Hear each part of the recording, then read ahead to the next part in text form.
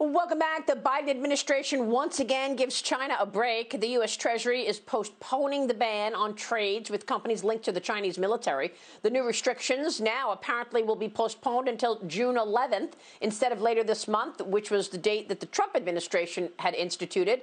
Meanwhile, other lawmakers are stepping in to push back on Beijing. Senator Marco Rubio spoke on the threat of Americans doing business in China, saying, quote, "This indeed did create short-term profits and extravagant wealth for some, but in the process, it began transforming America from a country that invents and makes things into one that increasingly just finances and buys them." Joining me right now is the man himself, Florida Senator, Senate Intel Committee Vice Chairman, and member of the Senate Appropriations and Foreign Relations Committees, Marco Rubio. Senator, it's always a pleasure to see you. Thanks so much for being here. Thank you. Good morning. So first, the U.S. removes Xiaomi, am I saying that right? Xiaomi from the blacklist. The Trump administration had put this Chinese company on the blacklist. They removed that. And now they're postponing the time of a ban for trading in Chinese companies tied to the military. What's going on with the Biden administration and its policy toward China? What's going on is that there are a lot of people on Wall Street that stand to make a lot of money on investments they've made in these companies, or people that are doing business, companies, corporations that are doing business in China, and the Chinese government is leaning on them. And as you know, the Wall Street and the financial class gave a lot more money to Democrats than Republicans in the last cycle, and will do so again in the next cycle. And so they will lean on the White House and say, we can't do this. It's bad for our business. It's bad for America. This is good old-fashioned lobbying. The difference is, of course, it's an influence lobby that the Chinese have figured out how to influence our system. And this is typical of what's been going on in this country for 20 years. It didn't happen for the last 4, but it's happening again, and it's bad for America. American investors and American investment funds are helping to finance and grow Chinese companies linked to the Chinese military so they can grow in their capabilities to one day defeat us in a war. So do you then support the legislation or the bills coming out that basically say, look, for example, the trust fund should not be investing in Chinese companies tied to the military, that we should have, in fact, this ban on trading of Chinese companies? Yeah, there's about 3 or 4 different bills out there that deal with this issue in different ways. And not only do I support them, I helped write. I wrote 2 or 3 of them, and so I definitely want to see that as part of anything we do now in this China bill. This has to be dealt with. Look, people don't realize it, but the Chinese figured it out a long time ago, right? And that is, they're American corporations and American investors, and what they want to do is make money. They want to make a profit, and they don't really care if long term. It doesn't matter to them if long term it's damaging for America, or maybe they do care, but they convince themselves to overlook it. And what happens is you now see all these dollars flowing, including the money from federal government retirees. Basically the equivalent to the 401k for federal employees, including members of Congress, is investing in companies that are linked that are owned by controlled by the Chinese military. The companies that are helping the Chinese build the weapons that are designed to defeat America in a war one day and kill Americans.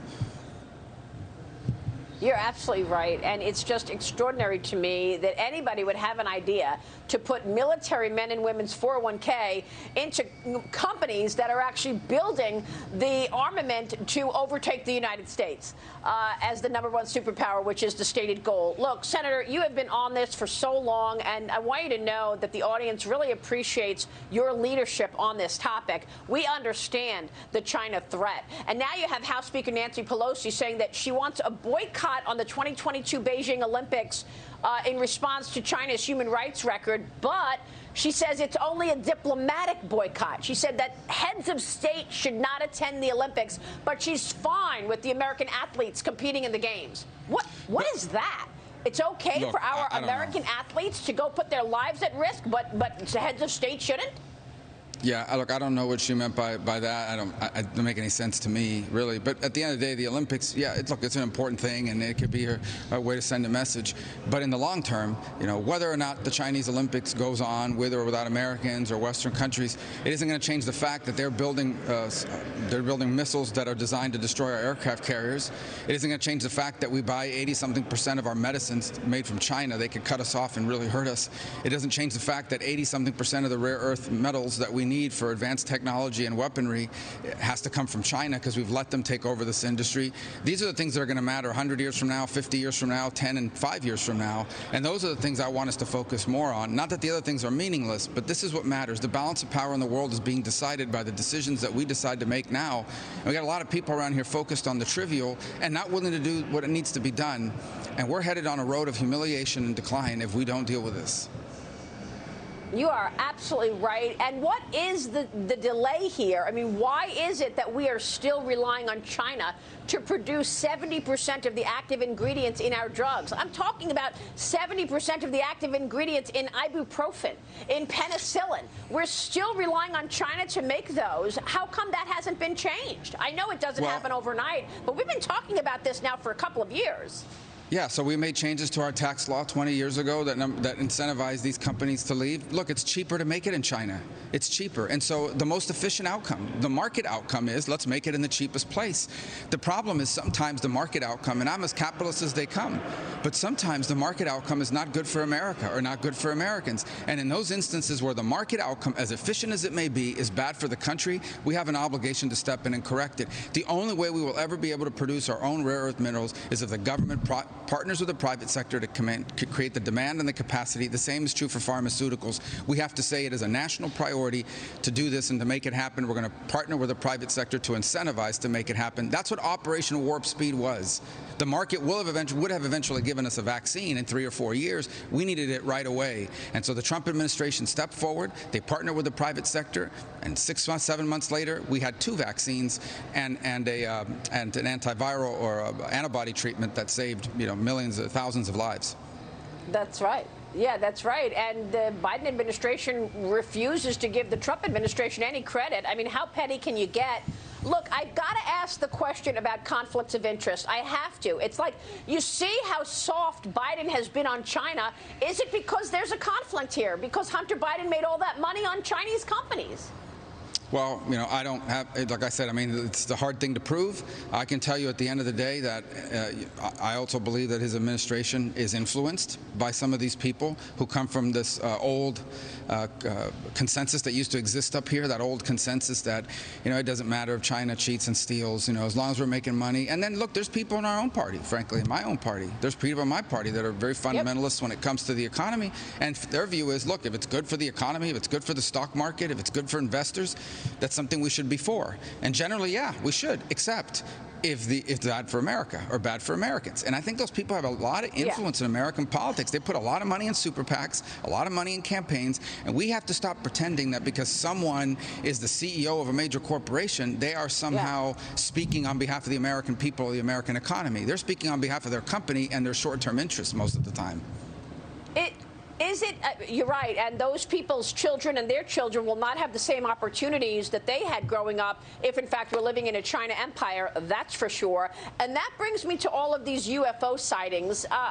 We've talked about this a fair amount at this point, and the last time we spoke, we talked about Congress being briefed on UFOs next month, and whether or not what you're seeing in the air is some kind of technology from an adversary like China. I spoke with the former Director of Intelligence, John Ratcliffe, back in March on this topic. Here's what Ratcliffe told me. Listen to this.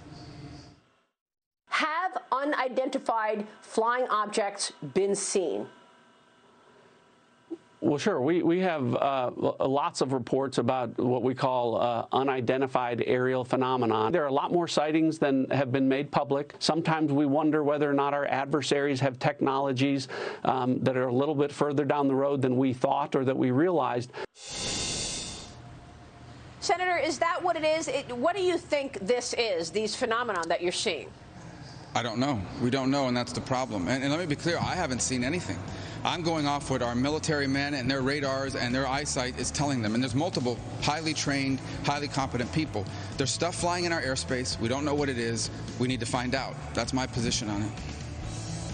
Will you find out in June with the FBI report? I think we'll find out more. I'm not sure they'll have all the answers. I hope they do. Maybe there's a simple explanation for all this. But I think at least we're starting to answer the question. For years, no one was even answering the question because of the stigma about little green men.